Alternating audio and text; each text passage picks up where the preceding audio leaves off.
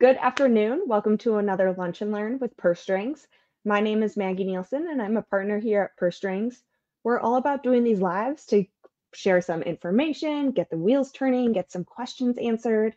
But then, if you're thinking about being a stay at home parent, if you need a plan for retirement, if you're getting divorced, getting married, whatever it may be, we have top tier financial professionals willing, ready, and able to serve you. We call those our purse strings approved professionals, and Bonnie Mays is one of them. And so we're so excited to have her on today to talk about having a one income household and how that's financially feasible and successful. And so before we dive into all of that, Bonnie, could you give us a little intro of who you are and what you do? Absolutely. Thanks so much for having me here today, Maggie. This is a topic near and dear to my heart. But I'm a financial advisor just outside of Topeka, Kansas. I mostly work virtually with clients, although I do have some locally. I serve people all across the U.S. And I really enjoy working with just like mainstream Americans, working class, and also focus a lot on women, LGBTQ members, and just communities that have traditionally had a hard time accessing financial help. I try to keep my Yeah, services affordable and want to be able to help people that have been priced out up until now. I love that. Yeah, I love how you're so Thank you. inclusive of everyone. That's Thank you. awesome. And so, yeah, we're excited to dive into our conversation today. And if anyone has questions along the way, throw them in the chat. We're happy to answer those. And if you're watching the replay and still have some questions, throw them in the comments and we'll work on coming back to those as well. And so, yeah, Bonnie, I was looking at your profile and you were 15 years as a stay at home parent. I So was. you probably know this very well. Yeah, so it was not the plan at all, and that's what we'll talk about today. Some is like being flexible and adjusting to those changes as life unfolds, and you think, well, maybe we need to take a different direction. So and yeah, I went to law school, and the plan was for my husband to stay at home with the kids after I was done with law school. But then by the time I was out of law school, he had gotten a couple promotions and was making much better money, and it just worked out better for me to be the stay-at-home parent. And then I thought, well, I'll just stay at home until the kids are in school. Right. But then we ended up having a special needs child, and it just worked out better for us to homeschool our kids. So, I ended up taking off 15 years from my career. And then, Wow. yeah, I came back deciding to be a financial advisor because then I still have the opportunity to work from home quite a bit and allows me that flexibility to still be home with my kids some. Yeah. So, how does a couple decide if it's even financially feasible for one parent to stay home? Well, it's a really complicated question. It's a lot Yeah. more than you would initially think. Like, it isn't just as simple as comparing daycare costs and salary. There's so much more that goes into it. And honestly, before you even get to the financial part, it's not, I just want to put out there, it's not strictly a financial decision for a lot of people. Yeah. Like, people don't just do it to save money on daycare. There's lots of reasons someone might choose to be a stay-at-home parent. And my job as a planner is to help them figure out how to make it work. So but things that you would need to consider are, um if you're giving the stay-at-home parent, are they going to be giving up any benefits they were getting from their employment? And how much is it going to cost to be added to your partner's health plan if they have Yeah. one, and that sort of thing. Was there any insurance you were getting, like life and disability, that you need to replace? And setting up retirement accounts so that you make sure you're still saving for your retirement, and making sure that's part of the budget. And people will talk a lot about saving money on commuting, Yeah. saving money on like workplace lunches, things like that. But there's a lot more to get into with just like taxes, with your benefits, making sure that all those things are still taken care of. Make sure you're protecting yourself for the future, still making retirement contributions. It's if it's your first child, are you making contributions for their future for education Yeah. savings, all that. So all those are things that you need to really look at when you're working on your budget. And really, communication is key. And I encourage people to really take a deep dive, work with an hourly planner for just, Yeah. as long as you need to really figure things out, and then frequently check in with each other, like set up weekly meetings, like see how things are going, where you need to adjust. Those are great tips. Yeah. It can Hmm. be, it is more than just that daycare, which I know is a huge expense Hmm. as it is. It But yeah, is so some of those, expensive. if the working parent had a lot of great benefits, especially if they had really good health Right, insurance or something like that, those are huge aspects as well. right, And absolutely. so I know you said that you kind of decided to stay home because your husband got a better paying job and you had a child with some special needs. And so, what else kind of went into this decision, and what were some of the impacts, of being a stay-at-home mom, to the finances or to, the family? Absolutely. So, I mean, to be honest, we really do live in a two income world. And Hmm. so, We do. there, and it can be really challenging to make it work. And so, um, you really have to have your eyes open going into it and be willing to make sacrifices. It's absolutely not something you can just easily do. You'll have to think about a lot of purchases that you may not have really thought much about before, like going out to dinner or like expensive trips or anything like that. You're really going to have to plan out ahead of time. The other thing I'd recommend is really building up your emergency savings Mhm. before you lose that second income. Just making sure that's in place for any big expenses that come out. Because if you're just barely making it month to month, what happens when you need to replace a car or, some big Yeah. expense comes up? You really need to have plans in place for that as well. And I guarantee you, with children, some big Yes, expense will come up. absolutely. Like, Emergency room bills. Yeah. yeah, I mean, there will always be something. Yeah, And so it seems like it's a conversation to really start, before you even are having the children, because I absolutely. know sometimes people have kids and they're like, oh, now I decided that I want to be a stay-at-home mom, where it's like, Right. we need to back into that of that emergency fund, that's just not Yeah. doubled in size all of a sudden, or, some of these different moving parts. It's not like I'm just going to leave my job. Right. I'll put in my 2 weeks. Yeah, absolutely. And some parents will think they're going back to work after the birth of the baby and then decide, no, I think I'm going to stay at home instead. And so you kind of need to get creative too. Like, is it Hmm. possible to stay at home but still do some freelance work, or can you do some Right. remote work? Work part time. There's lots more options now than there used to be, I will say. Yeah. Lots of options for working virtually, or I've seen some parents will kind of work opposite schedules. Like if they're in healthcare or something, like one will work one shift and one will work the overnight shift. So someone's always at home with the kids. And there's really a lot of ways to get creative to try and help keep the money coming in, because it is Yeah. Those. expensive. It is so expensive to raise a family these days. Yeah, yeah. And I know, I mean, you're not living in like a huge big city or anything like Right. that. I don't know how some of these families do it in like the heart of New York or something like Yeah. that. It's Right. a huge expenses. Yeah. And so how can couples set themselves up for success with a one income household? I'd really, yeah, like I talked about with the emergency fund, really make Yeah. sure that's built up. Make sure you are communicating all the time. It can be really difficult for people to talk about money. It's hard for couples to talk about. So that's something you need to make sure that you're comfortable doing, and figuring out where bills are going to get paid from and who's responsible for what. And, if you have a baby and you're suddenly like working on 3 hours of sleep every day or something, like, know who's taking care of what and who has that Yeah. responsibility. It's just a lot to think through, like have things systematized as much as possible so you're not worrying about it. But also, yeah, do have the regular check-ins, and make sure that the stay-at-home spouse is or partner is being taken care of in terms of like retirement savings. Yeah. They can still contribute to like a spousal IRA, um, using their spouse's income. Look into those sort of options. Don't just like let everything go into the working person's 401k. The Yeah. stay-at-home spouse should be have their savings too.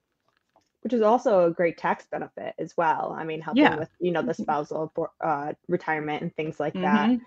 Hmm. And so do you have like a certain day you and your partner, sit down and always check in? Did you guys have a certain day of the week? We usually try to do Sunday evenings because then Okay. we'd also like go through the calendar for the week and like figuring out who needs to be where and who's taking care of what appointments. And Yep. yeah, it's That just that kind of week like lineup, planning got to out the get week. And prepared. yeah, exactly. Yeah. And so then, how, stay-at-home parents, they might then want to re-enter the workforce later. Mhm. How do you kind of discuss that, or what are some of those challenges? Yeah. So, if a parent is wanting to re-enter, you can make sure you're staying up on your skills. If there's any sort of online classes you can do from home, updating your resume, um, explore if there's a way you can like kind of gradually re-enter the workforce, if Hmm. that's an option, part-time or doing freelance work, that sort of thing. And then just look at again what makes most sense in terms of benefits, in terms of insurance, retirement savings, all those sort of things. The best way to coordinate those between the two spouses and covering of the kids. Yeah, and if you need help figuring out if it makes sense, absolutely talk to a financial planner on just like Yeah. an hourly basis is affordable for most people. And so how did you kind of decide to go and become a financial professional, not really go with that legal degree that you are working on, and kind of get back into the workforce? Well, the one thing law school taught me was I never wanted to be a lawyer. And so I worked in public policy some after law school before we had kids. And then I just saw online that K State was offering this online personal financial planning. And I thought it really was the perfect solution for me because I love helping people. I've always kind of been fascinated by finance and educating people about it.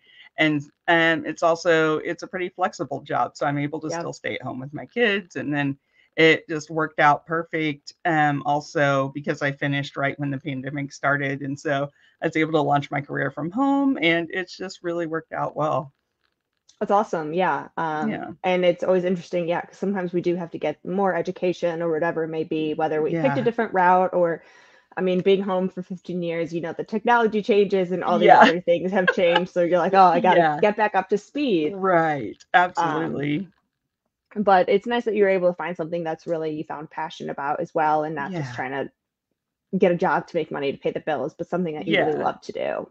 Yeah, and it's okay to take that pivot, like if Yeah. you don't think the career you left would work for you any longer, explore what else is out there and see if there's something else you can use your experience for. And lots of employers will value that time you spent as a stay-at-home parent because they recognize like the skills it takes to run a household and to get kids, to raise kids. And it's not looked down upon as much as people think sometimes, I think.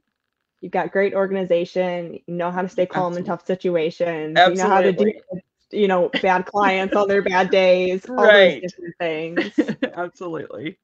And so then what are some of like the long-term impacts to a couple's financial health if one person wants to stay home and be, that stay-at-home parent?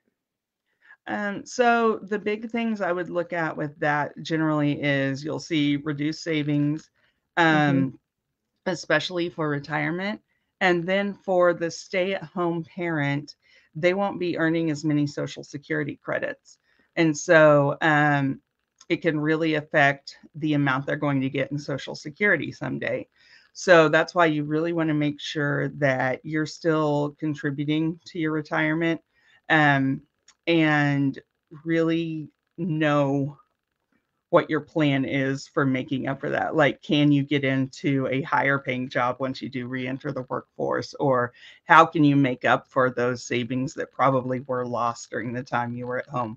Because, I mean, even if you're only able to contribute a little bit, it's still, you still want to save what you can. But Yep. the reality is you're not going to be able to save as much being a stay at home parent, probably. So, Yeah. really look And at that and then yeah, still plan for your future and figure out how that's going to look. can you dive in a little bit to the Social Security credits? I always think this is a Mhm. thing people don't know enough about. Mm. And so I would love if you can explain that a little bit more. Right. So when Social Security is looking at how much you will get paid in retirement, they will take your earnings from the highest 35 years you were paid.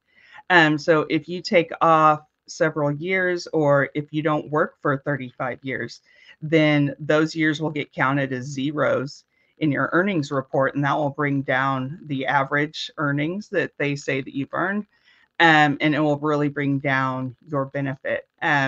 If you're still married when you're taking Social Security, and this is something you should probably talk to a planner about because there are lots of nuances with Social Yeah. Security.